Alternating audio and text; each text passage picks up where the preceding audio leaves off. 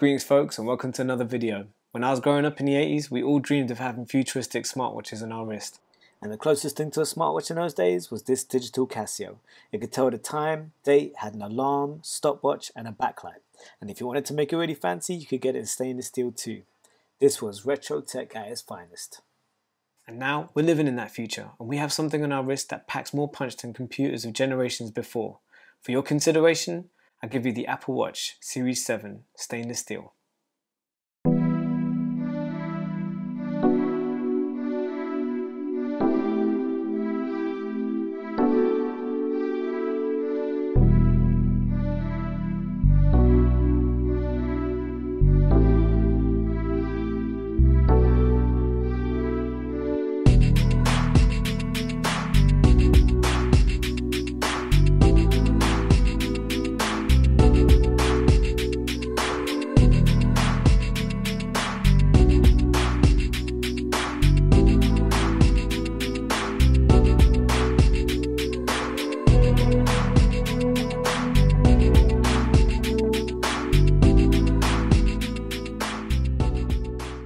For the last 3 years, I've been using the Apple Watch Series 4 and I've been very happy with it. It's a fantastic watch. I had it in the silver stainless steel and it's been a trusty companion to me. I've had very few issues with it, and if I'm to be honest with you, it could have probably lasted me another year, easily. However, I felt like it was time to move on and I was excited about getting the Apple Watch Series 7 as soon as I saw it. Now once again, I've gone for another stainless steel version. As I mentioned in my previous video, I like the stainless steel watches. They just feel more like a watch to me. They're a little bit more classier, and even though they're a little bit more expensive, they add that little extra elegant touch that just makes the watch feel more natural. If you're going to be wearing this thing every day, then you want it to look great, you want it to feel great, and you want it to be flexible with all the things you wear and all the things you do. This time I went for the Graphite Stainless Steel. Now this is a slightly darker colour than any watch I've gone for before. Usually I've been going for the stainless steel silver, but the graphite has been a brilliant colour. It pairs really well with all of the existing Apple Watch straps that I have, and I really like the look of this slightly darker colour. So let's start at the sole purpose of a watch, and that is to tell you the time accurately and consistently whenever you need to know it.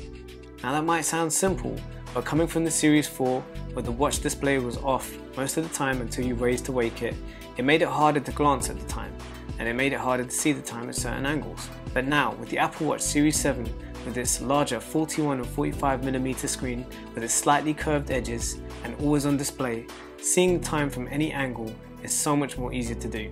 Now the Series 5 and 6 did have the always on displays, however, anything from before the Series 4 didn't, so that extra feature meant a lot to me. And as I said, that slightly curved screen, believe it or not, does just give you that slight bit of an edge when you're looking at your watch from an angle. My interaction with the Apple Watch starts every single day in the morning when I wake up. I used to be the kind of person that needed multiple alarms dotted around my room just to wake me up, but ever since I started using the Apple Watch, the alarm on the watch and the haptic feedback has been an effective way of waking me up every morning, and I really appreciate that. I'm a terrible sleeper, and having the ability to track my sleep has been a fantastic part of the Apple Watch experience.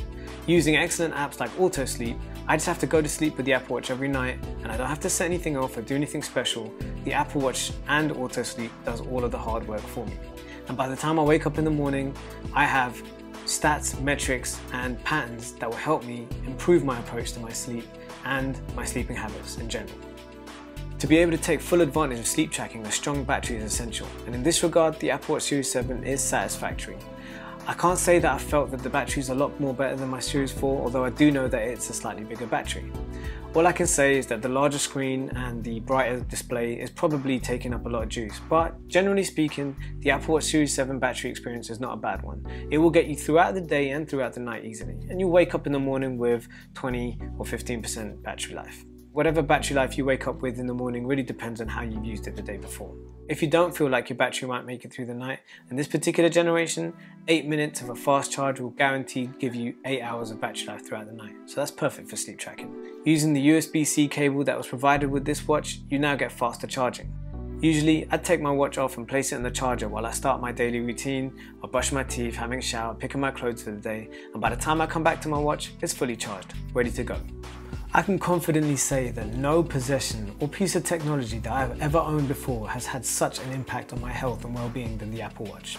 Every step, every run, every push, every pull, and every sip of water that I take is recorded by this watch, and throughout the day the Apple Watch is constantly monitoring my health and giving me useful prompts and data points that are helping me become fitter and healthier.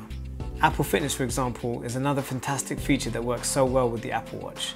I'm going to be straight with you. I've lost my way a little bit recently with my health and I've kind of fallen out of shape. And I need to get back into shape. So I've been working on a little project where I've only been using technology and gadgets to help me get back into shape. I've found using fantastic programs like Apple Fitness has really helped. And just the ability of your Apple Watch to work with systems like Apple Fitness is a fantastic bonus that you get with this device. Now, cellular connectivity is something that's offered in all of the watch models but comes by default on the stainless steel models. And I think whether or not you need it is down to you and your use cases. For me, I like to go for runs, and when I go for a run, I don't want to be carrying my phone. And having that cellular connectivity on my watch is brilliant. I've taken calls, I've made calls, and for me, the ability to stream my music as well without it being downloaded on my watch is brilliant. Making phone calls on your Apple Watch is something that is pretty cool. It might be a little bit of a faux pas in public, speaking to your wrist, but I must say that I use it quite often. To get the best phone call experience with the Apple Watch, I highly recommend pairing it with some headphones like the AirPods Pro, and you'll find that making phone calls with the Apple Watch is a seamless process and actually quite enjoyable. Another perk of the 7's larger screen is that Apple have now been able to include a full QWERTY keyboard, and whether you tap or swipe, writing or replying to messages on the Apple Watch has never been easier, especially with the assistance of the watchOS's predictive typing helping you along the way. And this all helps improve the credentials of the watch as a handy little communicator when your phone isn't nearby. In fact, every application on the watch has now benefited from the larger screen and real estate, and this all enhances the usefulness of the watch. Information on the screen is now clearer and there's a lot more space for information to be displayed. Oh, and I have to mention, I'm loving the fact that watchOS 8 is now giving me multiple timers. You don't know how useful this is until you need them. You cannot underestimate the convenience of Apple Pay, and I often use it in shops and restaurants. I also use it when travelling around London on the London Underground network. It's a fantastic and easy way of getting through the barriers at train stations. It's brilliant for unlocking my laptop, it's amazing for making online payments, and in this day of wearing face masks where Face ID is difficult to use on your phone, it even helps me unlock my phone, which is a brilliant feature. It's a great weight off my mind to know that this Apple Watch is the most durable and rugged yet. And having the IPX6 dust resistance and the 50 meters of water resistance as well has been a brilliant thing. I've been swimming with this watch, I've washed the dishes with this watch and won the bath for the kids, and I've never felt stressed or worried that getting the watch wet or knocking the watch into things is going to damage it. And not having that worry in your mind makes the whole watch experience a less stressful one. Now, wearable technology is one of the most exciting segments of the tech industry, and we've come a long way. Now, if you're looking for the best smartwatch on the market, I can't say they get much better than the Apple Watch. And the Apple Watch Series 7 is a sum of its parts. It takes all the best features of all the previous Apple Watches and builds on it. Now, Apple has a habit of just making small iterations on each generation and slow but steady improvements. And this may frustrate people because they want to see their Apple Watch do something completely brand new and amazing each year. Me, on the other hand, I'm the opposite. I don't want my watch to be completely out of date each year, forcing me to have to buy something new.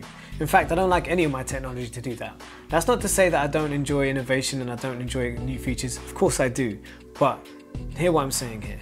Do you really want to spend loads of money on an Apple Watch only to find out that a year later it's completely out of date?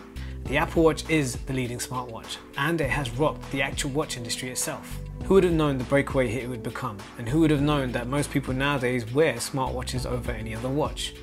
Me personally, I'm almost addicted to my Apple Watch, and not wearing my watch makes me feel like I'm missing out on something, like tracking my health. Or making sure I've closed all my activity rings, or competing against friends on exercise challenges. I'm even hooked on trying to earn all of the activity and exercise trophies. It actually feels really great when you unlock one.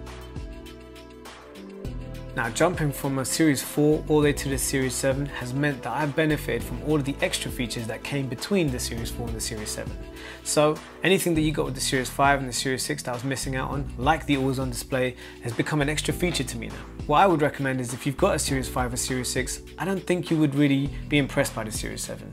That's not to say that you shouldn't get one. Listen, if you're the kind of person that gets new technology every single year and you can afford to do so comfortably, more power to you. Why not? In a world now where we can resell and recycle our devices and reduce wastage, it's an excellent way of just cycling products and making sure that somebody else has access to your older tech at a price point that suits them.